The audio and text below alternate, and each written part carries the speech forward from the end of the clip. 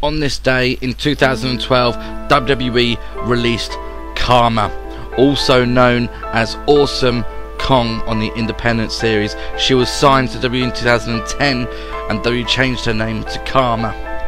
But after making a huge impact straight away on Raw, 3 weeks after that debut, she announced that she was pregnant and would have to be taking a leave of absence.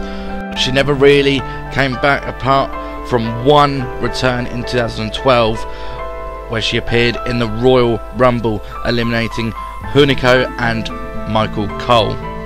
Unfortunately, she claimed to give birth on New Year's Eve, but we later found out that she lied about that due to her emotional state and that she had actually miscarried, unfortunately.